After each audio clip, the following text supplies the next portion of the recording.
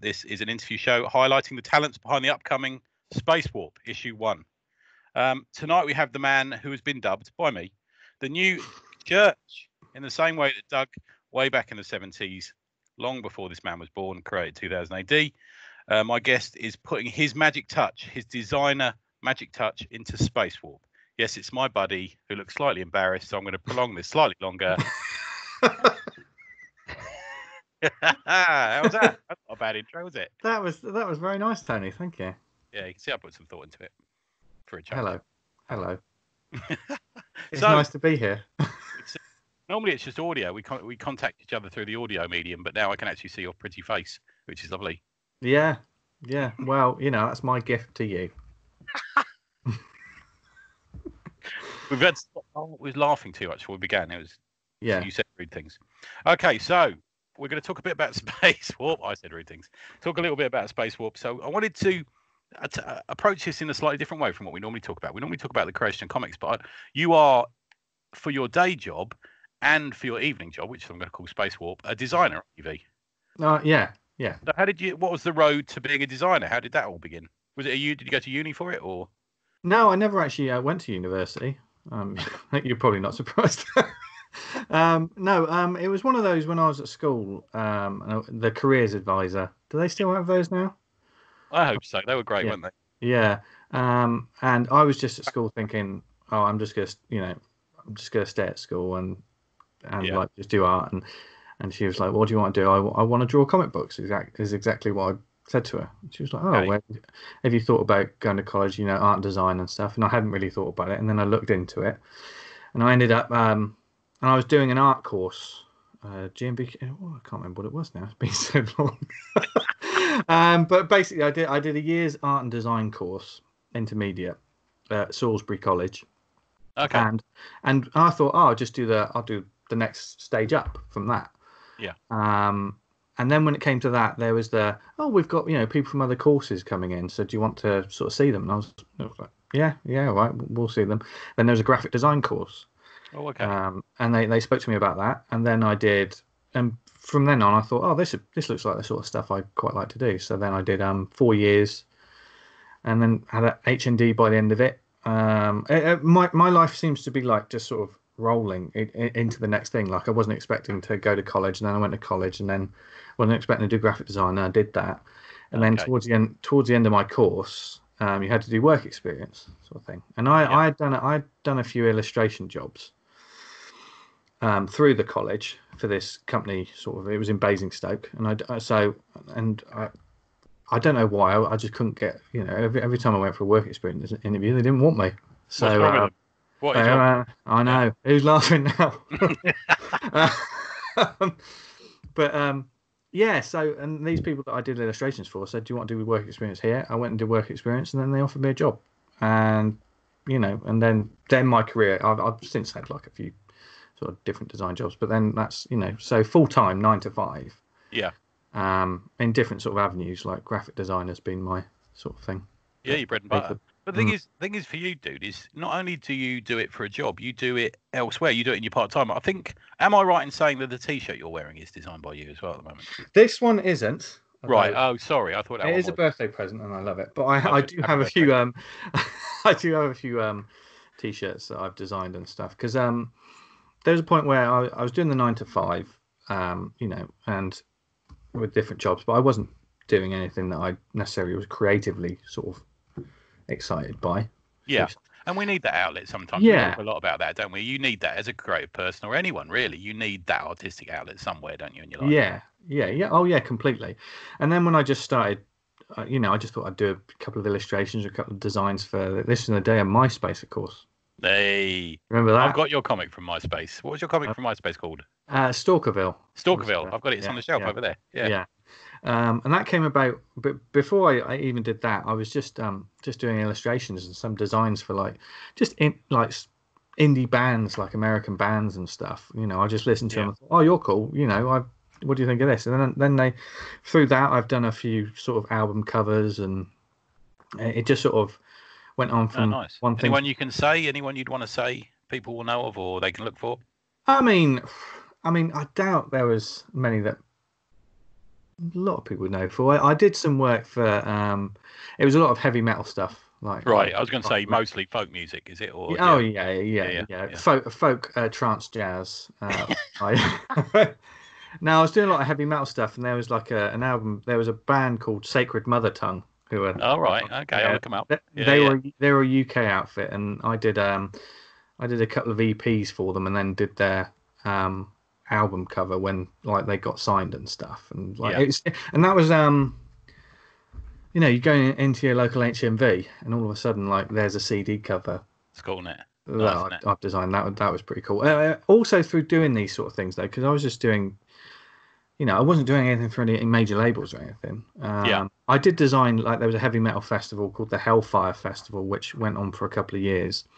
There was one in Birmingham, there was one in London, and I did the logo and the design and everything for that. So nice. Yeah, so, and because of that, like, got free tickets to it and, like, met a load of bands and things like that. This is great, because I've known you for how long? We've known each other for just over 5 years, I suppose. And we talk for multiple hours every week, and I didn't know any of this. Yeah, none of it.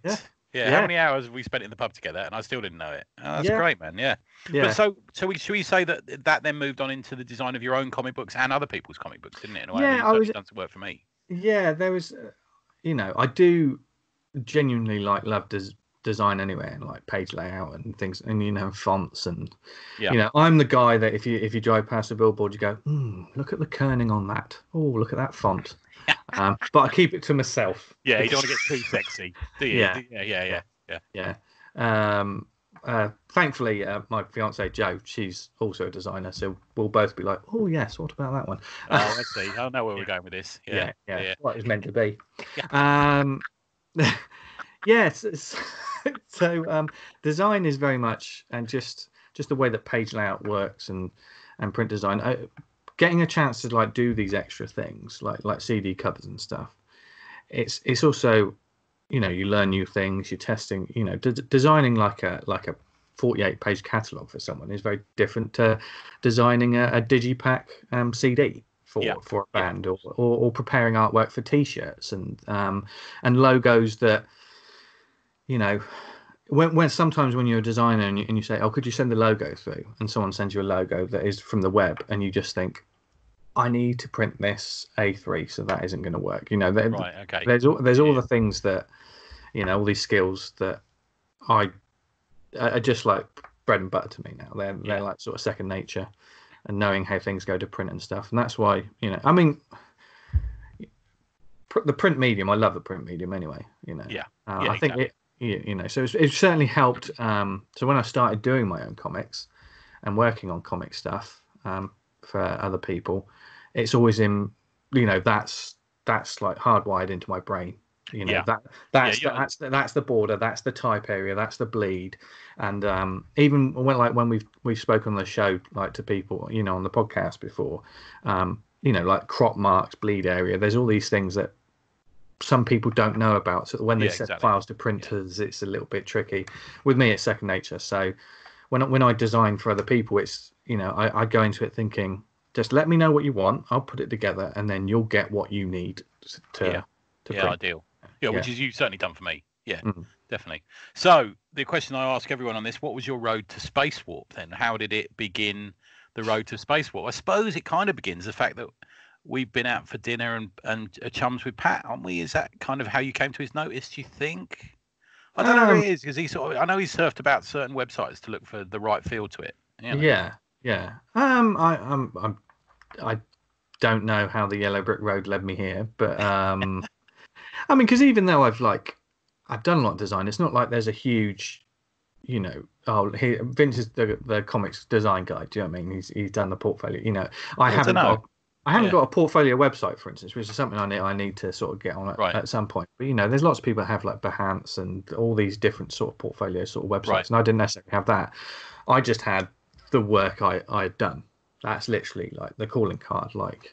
I know Pat was very struck with the Aargh Chronicles cover, which you put up. You did like a VHS cover design for me, which was all your own work, and I think he was very impressed with that, I think. Yeah, I'm very much I like to think of myself as an ideas sometimes I just throw a crazy idea out there. Yeah. Like even in my 9 to 5, it's like do 3 concepts, and there'll always be one where I'm thinking, well, we don't have the budget to do this, but wouldn't it be cool if we could do this? Yeah. So I'm used to sort of thinking outside the box and also working within the box at the same time. So when it came to things like the Aargh Chronicles, it just very much an idea just came to my head, and bam, after the it was like I just asked you what you thought of the idea, and then just went for it. So, yeah, no, it's good. Yeah. So you came to the attention of Pat, and did he message you or did he call you? I can't remember what happened to say. Did you want to get involved? Pat and Lisa got in touch and just basically emailed me. It was logo work initially. Okay, right. That I came on board to just sort of help, just polish up the logo. I'm not going to take any credit for, the stuff that had already been done.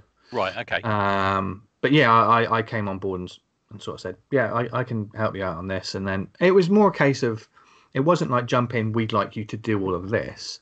And I didn't look at it like, oh, if I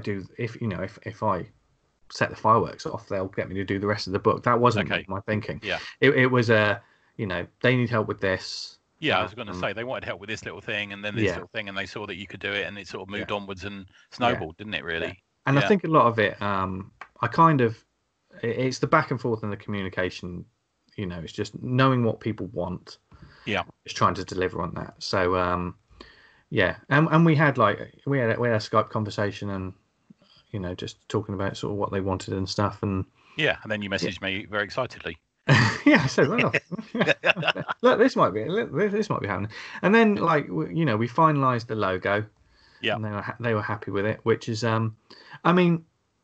above all that, this whole thing's amazing. From someone that was reading comics on the newsstands when he was a kid and stuff. Seeing the artwork from these artists that I get the privilege to see now. Yeah. And working with Pat and Lisa and I didn't. Tony. I did. Yeah. Well, every rose. No, it's always a pleasure working with you, Tony. It's just recording a podcast with you that's a bit touch and go. No, I didn't. I didn't think I'd be in this position. So it's and working on comics. That's the thing. That's the joy, isn't it? That we're working on a comic with a great writer and some amazing artists, and and Lisa's great. Lisa's great to work with. She's very sort of listens to what you say. Right. I think then now is the time. I was told to keep these to 15 minutes. That ain't happening. Now is the time. Let's have a look at, that's all right, babe. It's not your fault. You haven't done everyone. Well, we had Cliff Lumber on it. It's not going to happen. With Cliff on, is it? Let's face it. Yeah, 45 minutes minimum. Yeah. Go to. Would you mind screen sharing the advert that you created, which is fucking awesome. I love this advert. We'll see if we can get it up. There you go. Something's happening. She said. There you go. So we got the welcome to your warp. Do not adjust your reality. It's already been warped, which is a lovely little byline. Now, what I admire most about this geezer is the fact that it's modern, but it's got such a taste of the 2000 ADs, the Star Lords, that sort of thing. Is that something you went for in the creation of it? It was. Once again, it's very much knowing what the brief is, working to the brief, and working with Pat and Lisa. They had there was quite an interesting sort of development in sort of amends and things as well, or notes that they were giving me, which worked really well for me actually. But they just let me know that here's the sort of idea we've got, and it's definitely harking back to the memories of 2000 AD and the first 2000 AD sort of spread. Yeah, when you open up those pages. Yeah. So to keep that feel, but still be fresh and new and its own thing. Which, of course, as soon as you put in the fantastic artwork and everything of the artist, it becomes its own thing. Yeah. Every column in it so the 6 columns each with the story, and then you've got Cliff's bottom right as well. Each column has got its own personality, isn't it? That's what I think. Yeah. And there was a definite discussion back and forth to. Like the creative flow and the rhythm of the page. because when I was initially doing it, it was just about like getting the placeholders in place. Right, here's where this is, and they would send back. They would actually do little sort of videos of notes of sort of saying, right, here's our thoughts. Here's our thoughts. We like this. We like that. Okay, that's interesting. And if to anyone out there who's working with a sort of designer, who's like a full-time designer or whatever, sometimes they'll be like, oh, sorry, we're being picky. Just let the designer know what you want. It's I do this on a daily basis for it's the sometimes stuff I don't want to be working on. This it's the old equivalent. What's the musical equivalent? Is it the guy who did is it the Happy Mondays album where he said, "Can you play it louder but quieter, please?" You get little instructions like that, and you're thinking, "What the f does that mean?" Yeah. But it sounds like you didn't have it. It was fairly free sailing with these guys, it was the freedom to. Also, they gave me the freedom to sort of try new things. I didn't feel like I must only do it to this template. Yeah. Obviously, the bare minimum, I want to give them exactly what they want. Yeah. And if there's a chance, there's certain curves and the way boxes are, or logos, or the way that text. A couple of moments in that where the image sticks over, it jumps out the panel at you. Was that something you worked on? Is it? Because it's particularly obvious in the Slayer column there. Yeah, I mean it's something the panel break, as it would be with a sequential page, is something I've always a fan of anyway. So I think I'd already locked in my mind, stuff like that would be cool. It was something they also brought up as well. So I was like, brilliant. I can see the moments where this can happen. Yeah. And and then they just let me the freedom, like on the Futant page, as well as the hand breaking off. As I was doing it, I thought it'd be good if the bullet wounds or whatever broke off as well. Yeah. And that's nice. Really, really like it. So you've had access to all the artwork so far, is that right? Have had access to a lot of sort of pages. Not necessarily anything finished right now. Right. So some stuff. Managed to pick and choose what you're going to use, which image you're going to use, or with some of them, there was a case of I did sort of say, have you got a couple of pages, because so I could pick and see what there was on the panel, because I might be able to see something in a panel. Yeah. That's and there was that, man, definitely. Yeah, and certainly there was when they had the initial idea of the Jurassic Punks one, for instance, the female wasn't on it, the female character.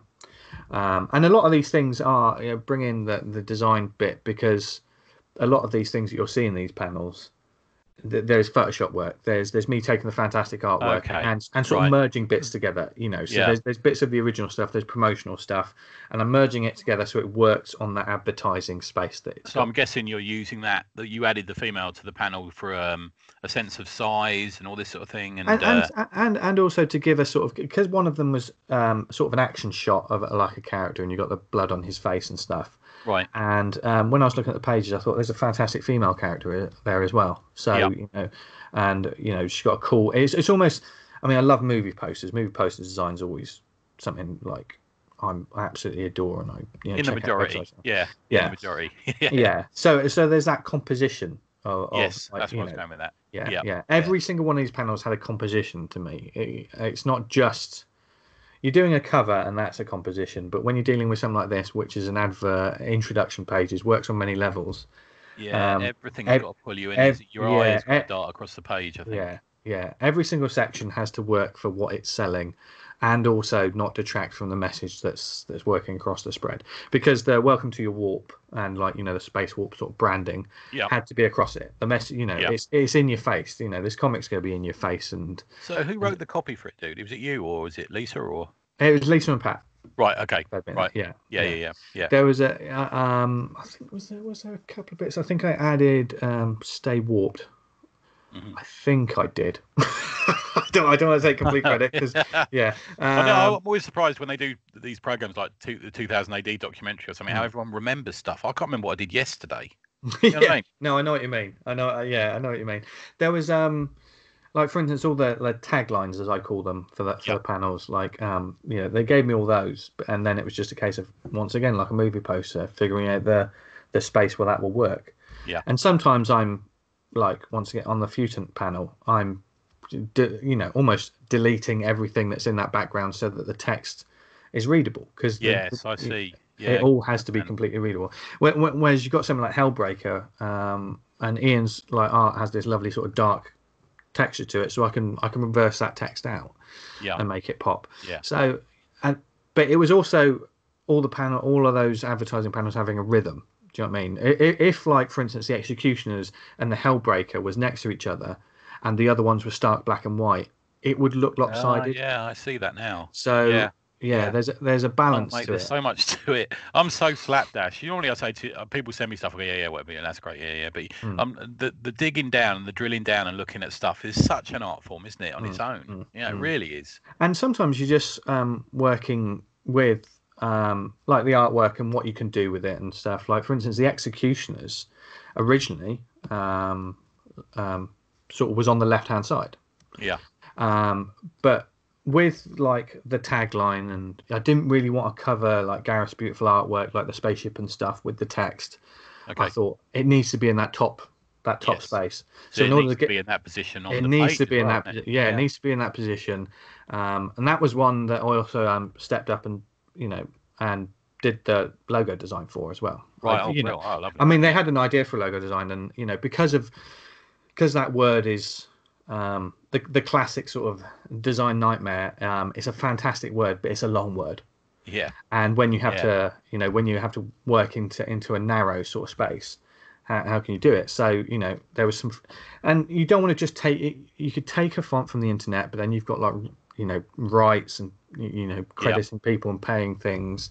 And I've done many logos before where I've taken different things, broken them apart, and put them all together to become its own thing. Nice. So I mean, how the guys back at the start of 2000 AD would do. They couldn't go and buy a font, could they? The old classic 2000 AD was probably drawn by someone with a couple of rulers and a couple of pencils. Yeah. So and the Executioners one was one of those. It was a nice challenge, and it was one where another one where I was like, I've done this logo. What do you think of it? Here it is on the page, and that's sometimes the best way to, instead of just sort of showing someone, oh, I've done this logo. It's like, here's the logo. Also, here's what it looks like on the page, so you can see how it works. And it's got to work with the characters next to it. Yeah, exactly. And again, naturally, there was tweaks to it, and there's certain bits to it, but it just seemed to work for that sort of that's brilliant. That comic strip as well. So I think that's good, because that's like, for me, and I mean, I'm stupid, but that's like a little lesson in graphic design for anyone who thinks, oh, that's a piece of piss. You know what I mean? And you're always the guy who looks at stuff. When we're at conventions, you pick it up and you go to me, oh, I don't like the design on that, or I really like that. But it's that sort of thing. And I think we need to pay more attention to it, because it's almost like, it's a bit like letterers, isn't it? It's taken for granted a lot of the time. Yeah. And when you're designing, you have to think about, some people, like you say, we'll look through a comic and I can tell when someone's just put something on a page. Yeah. They spent all their time on the interior pages, but when it comes to the credits and the back cover, it's just, well, have you done this on Microsoft Word? Do you know what I mean? Why have you let yourself down on that final bit? Yeah. When the rest of it is so good. Yeah. And that's not to say people take so long to draw the images.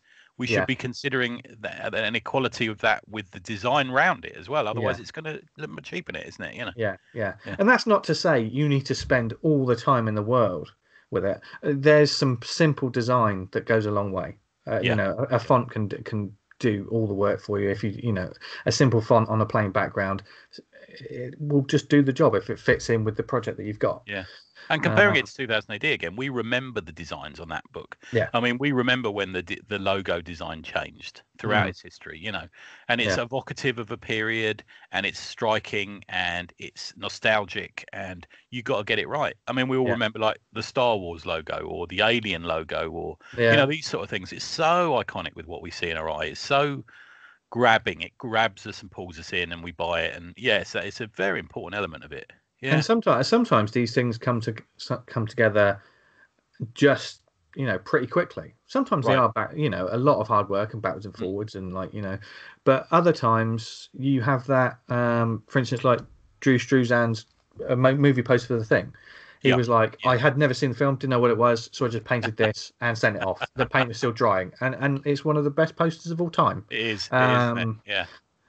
So it's like is it the Road Warrior? Is the same. The poster for the Road Warrior, the first Mad Max, he'd never even seen the film, and that actually doesn't appear in the film. but it looks fucking cool. Yeah. And for some reason, it reminds me of the film. It's strange. Yeah. And there is a certain what I like to have like with these pages as well. Like because I haven't, and it was the same with albums. Like if I hadn't heard the album yet because the band was still working on it, I still wanted a sense of like what it was, the sort of atmosphere for it and the theme. Because if you've got a real dark interior pages, you don't want a cartoony font on. It has to all merge together. And and with Spacewarp as well, I know the team are very, very much they want to keep it consistent on brand, and no, there's a real I mean, with everyone on this, there's an eye to there's an attention to detail, isn't there, which is what you need to come out with that professional product. We're not creating fanzines in 1963. We're Tijuana Bibles. We're creating a class bit of product, aren't we? Do you know what I mean? It's like yeah. So, babes, that's really good. Thanks for that, man. Excellent. That's all right. Do you want to unscreen share so I can see your lovely face again, and then we'll do the just give out some credits and stuff. Good man. So we're looking at, as we probably you see this, the cover will have been released, as I understand it. The cover's getting released this week. If people do want to employ you, which I suggest they do, where can they find you? Where are your links, etc.? Well, like I said, I don't have a website yet. So get in touch with me on sort of probably Twitter's the best. At Jester Diablo on Twitter. And social media. I never checked like the messages for things like Instagram, and I don't do Facebook. I didn't understand that actually had messages for a long time. Yeah. So Twitter, obviously, I'm on there for the podcast and stuff. So just get in touch with me there. Brilliant. Thanks, man. That's really good. Thanks a lot. If you go to millsverse.com, you'll be able to see more of Vince's amazing design work. And we are running up very close to the he's not used to me being serious. This is what happened. We're getting very close to the release of the first issue. And as I say, if you look on millsverse.com, you will see the cover release. I think as it's today is the 14th, cover's getting released on the 15th, we think. So very excited about that. And it looks amazing. We've seen it. It looks amazing. Vince is getting all the art. I'm only getting a little bit, but he's getting all the gorgeous art. So it is incredible stuff. And here we go. Everyone's in for a treat. They really are. They genuinely are. I know we say that about comics, but I absolutely, completely, and utterly mean it 1000% on this one. I can't wait for you to see this. This will give you those chills that your first 2000 AD gave you, I think. Definitely. It's phenomenal. I'm very fortunate to have seen some of the stuff that's coming up, and it will blow your mind, people. It will do. So, Geezer, see you soon, man. Bye.